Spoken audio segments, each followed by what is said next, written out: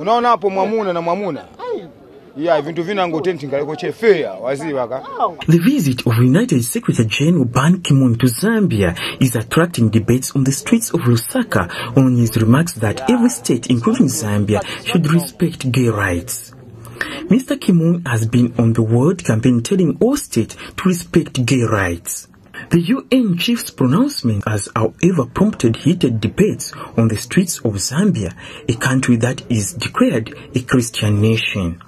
Kwatira na bakazi beka sivinga chitike chifuka ni mulungu mwina wake ndiye anayikaka kuti bakazi bakasikwatira na mwamuna nishibasunsha mulungu kuti mulungu ali benzero ane bachita hivyo ndiye basunsha mulungu chilibura mtu mukampeza chitavaso amangiwe hivyo vane vanakamba sivinga sevenze because iyo muntu sunga kwatire mwamuna mzako like vane vichika kaino kumateroko ni vaupuva mwamuna weneka wakwatira mkazi akwatira kuri mwamuna so ivane peza kati vashita vija yene kaboma na hivi yanganirapo kuti vane vishtika mu country ni chanchi shitika ichi mulungu sana lenge kuti mwamuna na mwamuna analinga mwamuna na mkazi teso nafaka Adamu na Eva waiziwa ichi vintu vinango tentinga chefea.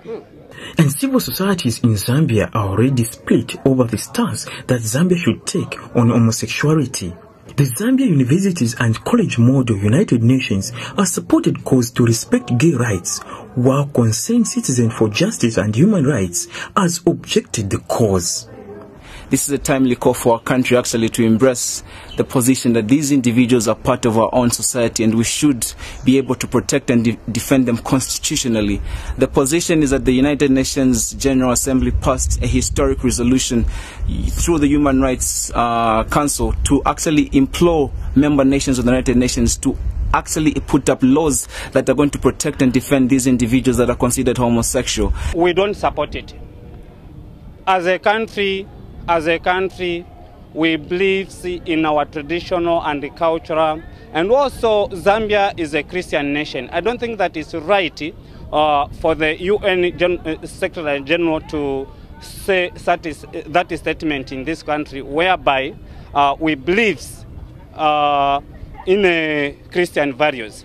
With reports of homosexuality reported taking root in the streets of Lusaka, government is therefore challenged to urgently state its position on homosexuality.